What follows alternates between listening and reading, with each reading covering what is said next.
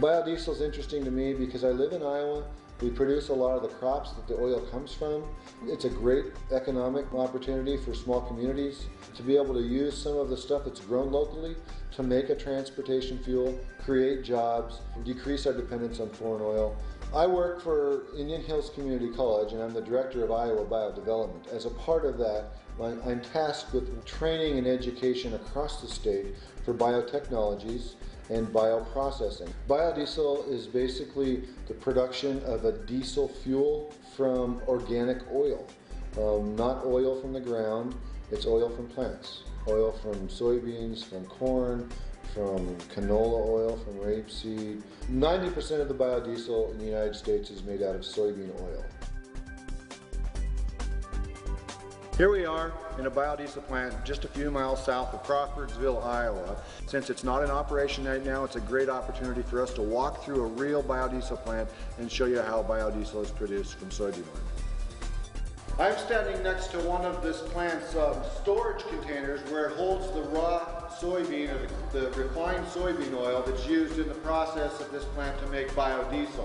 This biodiesel plant produces 10 million gallons of biodiesel per year, so it needs to have considerable storage for the oil. And this is an example of one of the tanks that's stored in. We're standing outside the biodiesel plant and looking at the exterior tanks where they store some of the chemicals. The chemical on my right is a wet methanol tank. This comes off of the process, and wet means that all the moisture hasn't been taken out of it, so it's not pure methanol, not ready to be used in the process yet. The tank to my left is a sodium methoxide mixture that's shipped to the tank, and that's the catalyst for the process, and it's stored in this tank. And in the white tank behind me, back here, is another methanol tank, and that's the dry methanol tank, and that's after all of the moisture has been removed and the methanol is pure methanol. It's stored in that tank. That's what's used over again in the process. The first step in the process is that the refined vegetable oil is pumped into this tank up here that preheats the oil. The oil is then pumped into one of these 6 reactor tanks or transestrification tanks, along with the sodium methoxide. This is where the reaction takes place.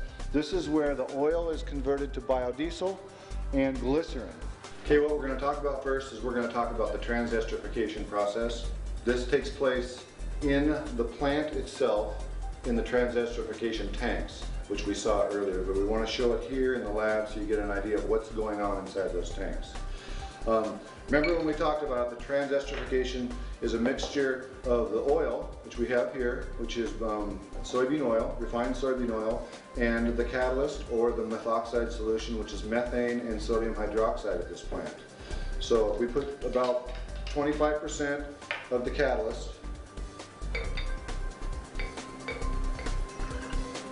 and mix that with about 80% of the oil. Now the reaction that's taking place now is going to convert the oil to biodiesel and glycerin, but that reaction takes some time and it takes a little bit of heat. So what we're going to do is we're going to put a stir bar in here and we're going to turn it on. Get it cranking up here.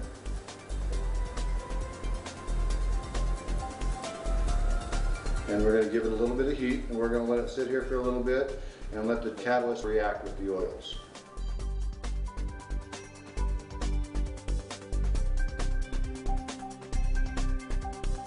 Once the reaction is complete and we have biodiesel and glycerin that's coming out of these 6 reactors, everything is pumped into what's called a primary separator. This is an example of their primary separator. Everything is pumped in here. Since glycerin has a higher density than biodiesel, the glycerin sinks to the bottom, the biodiesel rises to the top. Biodiesel is sucked off the top and the glycerin is pulled off the bottom. The biodiesel that comes off the top ends up going into this, which is the secondary separator, and it has a raceway inside this big tank that pulls the glycerin out of the biodiesel. At this point now, the oil and the catalyst have been cooking basically in the batch reactors or the transestrification tanks for a period of time at about 60 degrees. In the plant now, where this goes, it goes into the primary separator. So what we're going to do is simulate that, is this biodiesel catalyst mixture, which is now going to be biodiesel and glycerin, needs to go into a reactor. We're going to simulate that by putting it in a separatory funnel. Once it's in the separatory funnel, it sits and it will begin to separate. The glycerin will come to the bottom, biodiesel will rise to the top, and then we'll be able to separate it. And this is what happens in the separator, in both the primary and the secondary separator in the plant. Okay, what we have here now is the biodiesel on top and the glycerin layer down below. This is exactly what happens in the separator. Since the glycerin is more dense, it's at the bottom. They just open it up and it can drain on down. What we have then, after it's all done, is we have our glycerin in this jar, our biodiesel here. The biodiesel would now have to be washed before it could be used, but that's basically the process. The glycerin ends up going into this tank. The biodiesel ends up going into this tank. These two then get processed in different ways. The glycerin then goes through a process of distillation here to pull the methanol out of the glycerin. Remember, we still have methanol that's in the process. The methanol that's pulled out gets stored in the wet methanol tank outside. The biodiesel goes through the same process of distillation to pull the methanol out, and it gets stored also in the wet methanol tank outside. Once we have a good quality biodiesel, it meets specs, there's still some contaminants in the biodiesel that need to be pulled out, and that process of removing those is called washing. Most biodiesel plants, or many biodiesel plants, use a wet wash, which is just water. This biodiesel plant was designed to be a dry wash system using magnesol, which is a chemical that pulls those contaminants out. Once the biodiesel has been washed, it's basically ready for shipment, so it's pumped over into these tanks right here, these smaller ones on my right, and those are called the day tanks. The biodiesel is held in these tanks until the plant can confirm that it passes all the quality control specifications. If it passes, the biodiesel is then pumped into the big tank right here, where it's held for load out and shipment. If someone was interested in the biodiesel field or biofuels in general, it helps if they have some mechanical experience. Many people coming right out of high school, if they apply to local biodiesel or ethanol plants, may or may not get a job.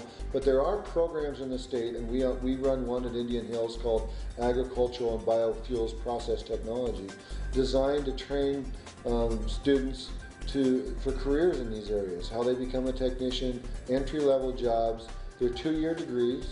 They learn the process, they learn the science, they learn the mechanics behind biodiesel and ethanol production, and it just gives them a foot in the door. It gives that an edge up if they're interested in getting into these fields.